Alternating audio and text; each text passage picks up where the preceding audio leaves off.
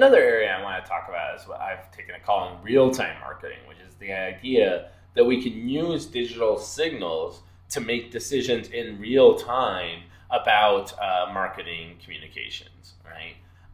Let me give you a small insight. So a couple of years ago, I had the chance to sit down with some of the great guys from American Red Cross and discuss with them the mobile donation data that they had, right? And by this, I mean, if you've ever heard it, right, on a lot of podcasts, radio programs, for instance, the Red Cross will do an ad where they'll basically say, hey, you know, there's a bunch of people who've been hit by this hurricane. If you want to donate some money, text Red Cross to 90999 or whatever the number is. I'm probably wrong about what it is.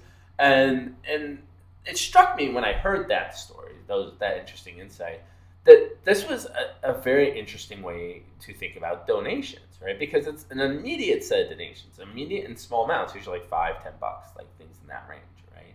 It kind of reminded me a little bit of the candy store at the candy aisle at the grocery store, right? You know, you're getting up to pay your groceries.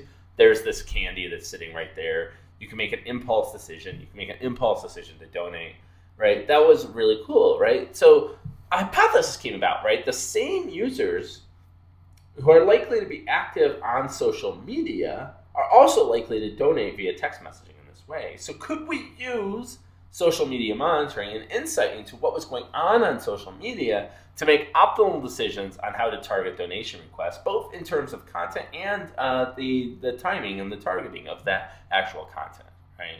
So we were able to acquire some data. Some of this was data I collected with my students, data from Hurricane Irene and Hurricane Sandy. So we had all the tweets that we could possibly collect of this data from both of these events. Hurricane Irene, if you don't remember, happened in August to September of 2011. Hurricane Sandy in October, November 2012, right? And in the end, just to remind you, Irene wound up it had a huge impact. It caused the big power outages in Maryland, but it just wasn't as big as people expected it to be, partially because it kind of died out before it got to New York City. Hurricane Sandy, or Superstorm Sandy, actually made it to New York City and caused a lot of damage, practically going right up Wall Street. Right? And so to think about this from a conceptual viewpoint, here's our belief, right? You have these donations that are coming in, you have people paying attention to the hurricane, that these donations are driven by that attention, and that the same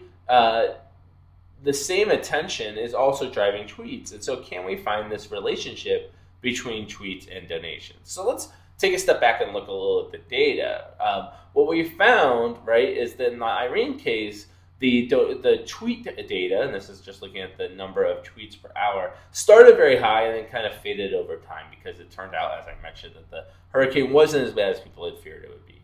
Sandy data on the other hand is very interesting. It starts kind of low and goes up and goes up and keeps peaking every now and then, and the story keeps going on and on as we continue to look at the data. And in fact, we can actually look at the tweets and where they were coming from over time. And it's kind of interesting to observe what's going on in terms of where the tweets are going from, what time it's happening.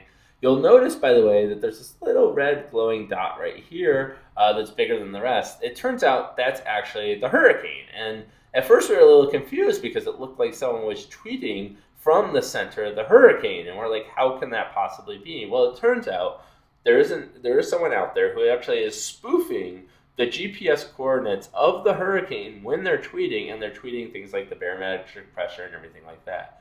What's bizarre about this is that those GPS coordinates don't show up on most Twitter apps that you're looking at. They show up in the metadata that we collect as part of our collection process, but they don't show up. So this is kind of like a secret message being sent to people who are actually looking at the real data as to what's going on. But it was useful for us because we could then use that little dot as an indication of the actual hurricane in our data. And here's the same data viewed for Sandy as opposed to Irene. And you'll see that there's some bigger spikes early on in terms of the conversation and everything that's going on there. Also interesting, by the way, we're looking at a global map here. I just happened to pull those ones up for this particular display. But, you know, there are conversations happening all over about these hurricanes and these events, people talking about them, potentially the connections between them and other individuals. So here's the question we started to ask, and the question we first focused on, which is, given the fact that we can look at Twitter data and we can see these interesting impacts of what's going on, when would be the optimal time to to send out a text message to all of the Red Cross's followers asking for them to donate to the hurricane, right? To relief efforts for the hurricane, right? And when we looked at the actual donation data and we looked at the actual tweet data, what we found is that basically the Red Cross sent out for Irene two different text messages. One on August 29th and one on August 30th, both asking for donations. And those are when they got the most donations. So when they send out those text messages, people respond, right?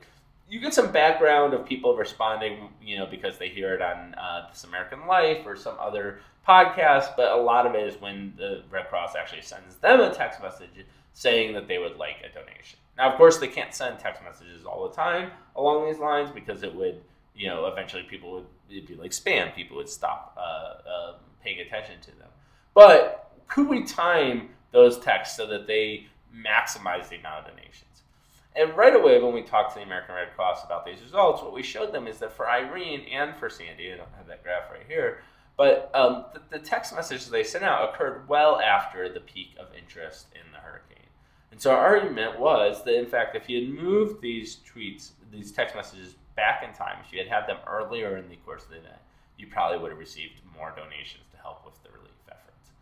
What we showed was that you could do a very good job of actually predicting donations if you were to take into account the likelihood of there to be a Twitter activity in the near future. So what we actually do in our model is we actually use past Twitter activity to predict future Twitter activity, and then we use that future Twitter activity plus past donation activity to help us predict future donation activity. Because of this, we can now use, since donation amounts seem to be related to tweets, we can use the predictions of those tweets to predict when the Red Cross are likely to get more donations. We can then suggest optimal times to send out text messages asking for donations. And our results show that the Red Cross could substantially increase their donation levels by asking for donations much earlier in the crisis timeline. It seems, potentially that they have started doing this. And if you look at some of the more recent events, they do actually ask for donations earlier on in the timeline. However, this is not the real time. I mean, this is a component of real-time marketing. But what I would love to see is not only using social media intelligence to make decisions about when to message, but also using it to decide what kinds of content to message. So you could imagine, for instance, that you could go to the website, you could go to the main Red Cross page, and depending upon where that individual was coming from and what the conversations on social media were right then that individual was seeing and hearing, that we could create a customized web page just for that individual. Now that, I think, would be real-time marketing, right? So now the content that everybody sees is unique based upon where the Red Cross, what message the Red Cross thinks is most likely to get across to them, right? And I think that's a powerful way to think about how we could use the tools of digital marketing and the tools of digital media to truly advance the field of marketing. Thanks.